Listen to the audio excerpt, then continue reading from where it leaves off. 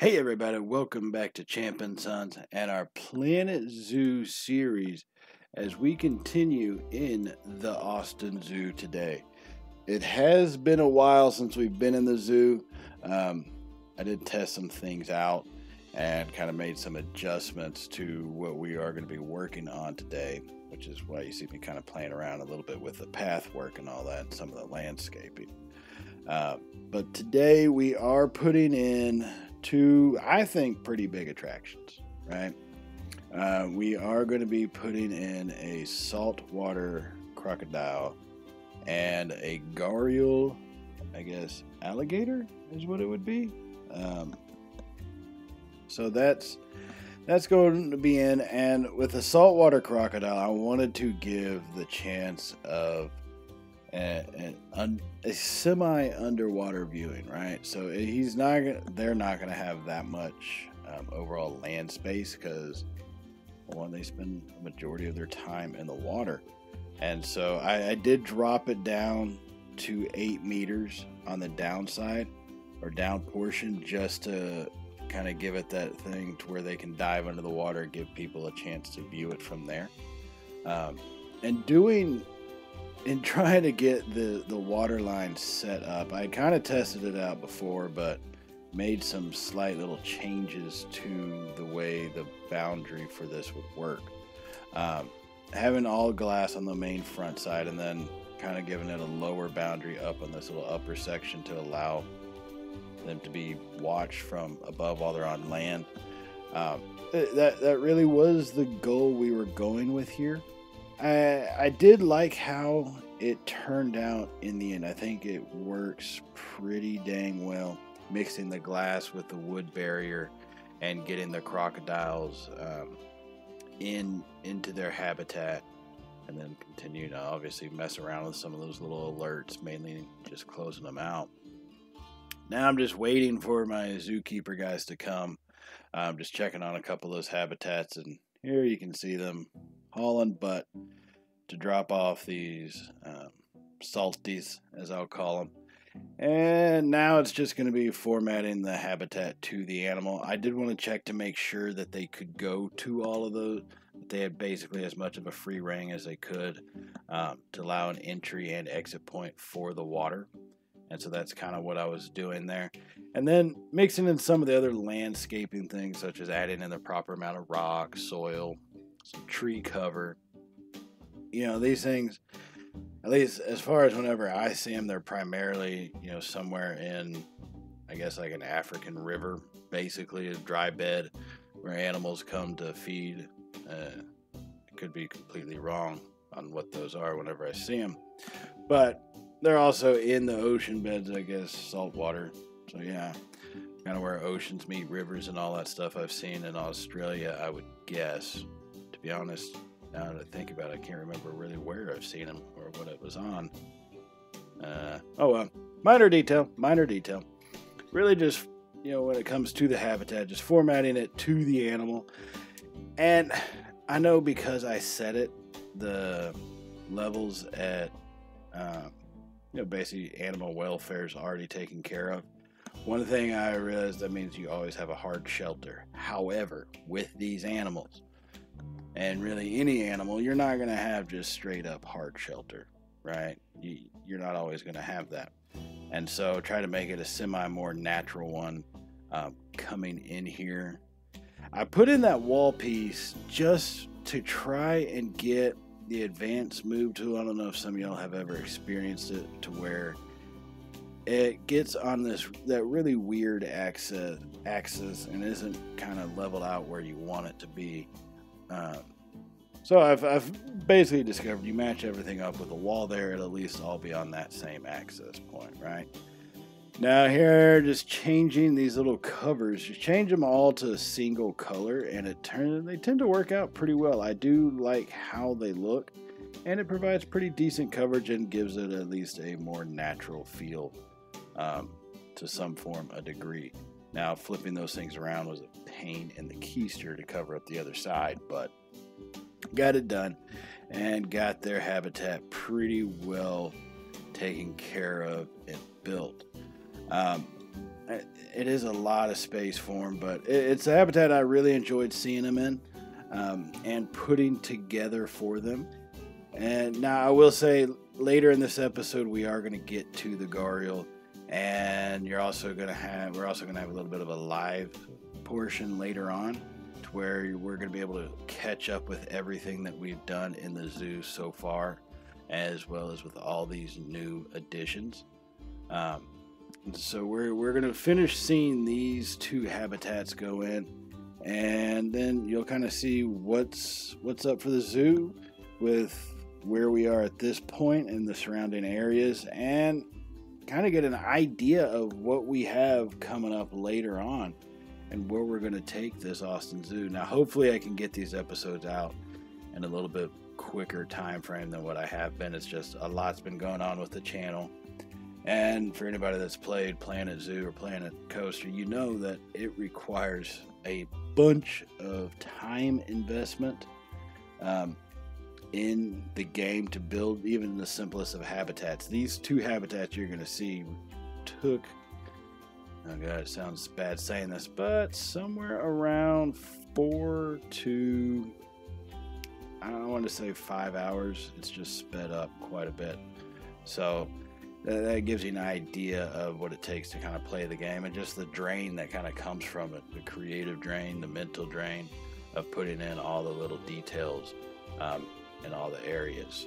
Really kind of hits hard. So that one was the saltwater, and now we're getting to the Gharial right now. So I'm gonna go ahead and finish this up, let y'all enjoy catching up watching this Gharial these Gharials be placed.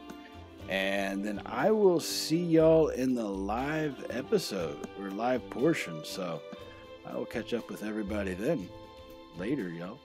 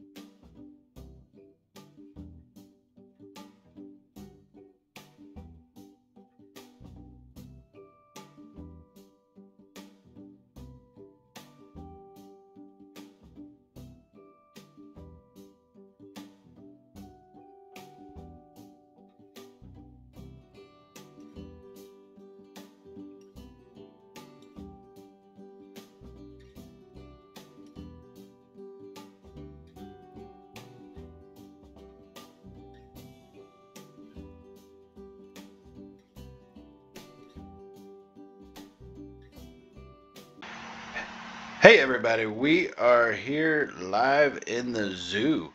Uh, this is going to be a little taking a look at just an overall zoo tour where we are, and then also just looking at some of the new additions that I made off camera.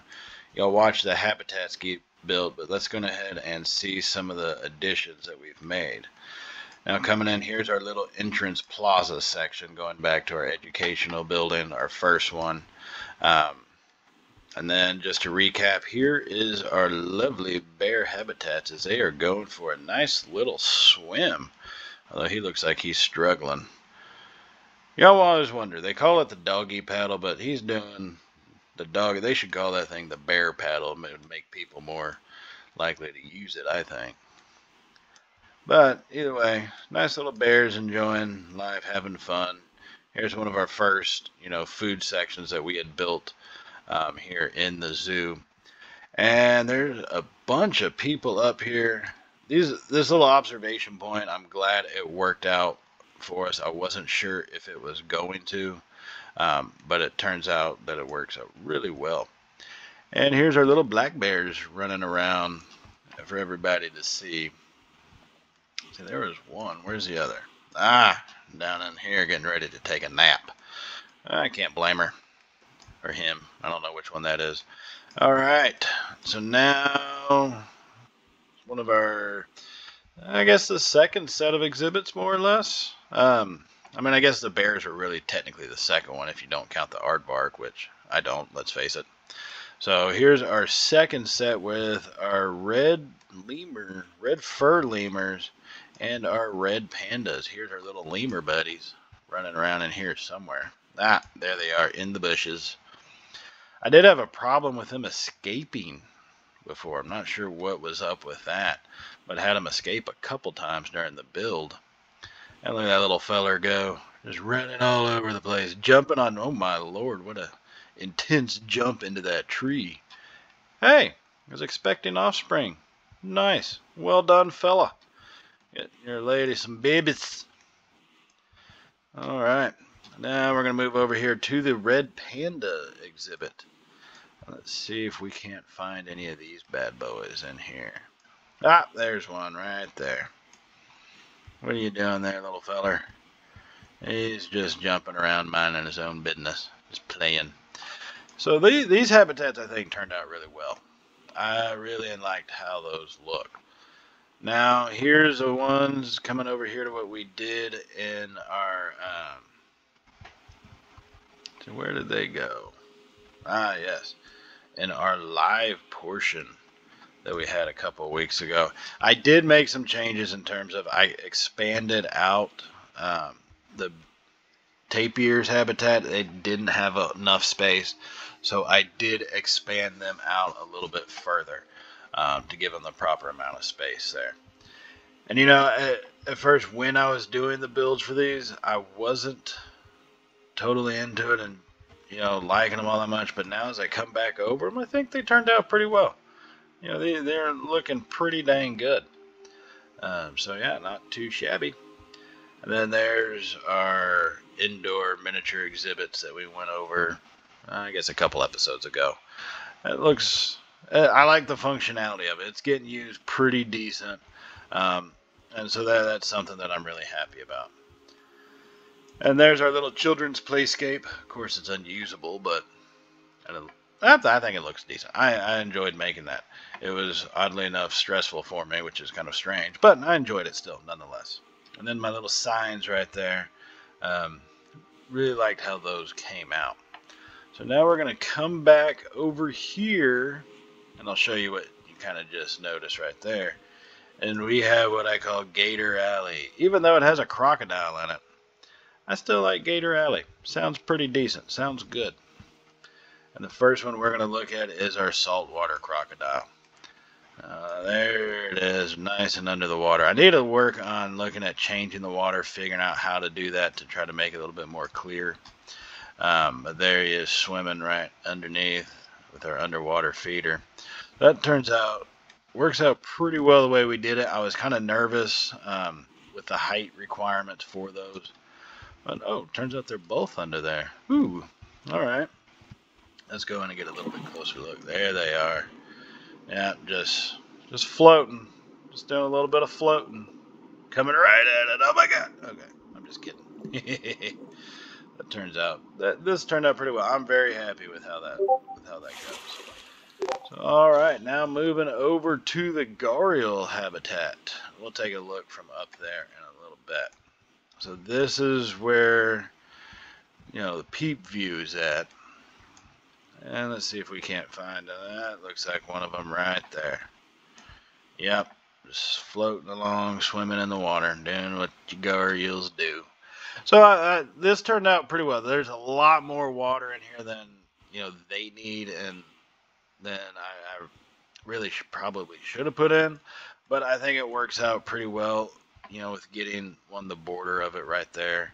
I will probably have to fix that up some, make it a little bit smoother at least. But it keeps everybody safe, especially with the fencing. So I like how that turned out. And now to take a look at the bridge point. Now these things, that color of green, I probably need to change just to dull it out some. It's a little too green for my liking, but I think it turned out pretty well. And so let's take a look at the saltwater crocs from here. They got their little island over there, and then there he is coming out. That's pretty cool. I like how that works out. Once again, a little too much water, but they are saltwater crocodiles, so that's kind of what I'm going. Habitat cleanliness is at a disease risk. Oops, did not mean to shoot over there. Cleanliness. That's not a habitat. Oh, did I make that a habitat? I didn't think I did. Maybe I did. I'll check on that later. Off camera. Oh, don't want to show you that just yet. So we're going to zoom right on back over here to our saltwater crocs. I think Steve Irwin would very much approve of this exhibit. I really do. And there he is floating all the way over there. So it turns out pretty good. I like it in the end.